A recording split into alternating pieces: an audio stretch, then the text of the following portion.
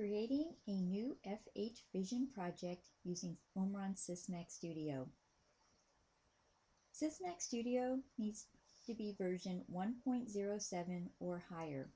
The written steps are found in Manual Z343. Enter a project name.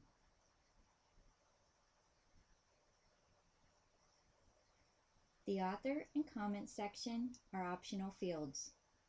The type of project is standard type. From category pull-down menu, select Vision Sensor, and then select FH for the device. Select the Create button.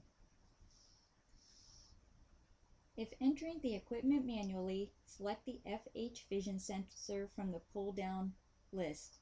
Otherwise, select Search for Sensors and then the Search button if the equipment is connected. Once this is completed, select OK.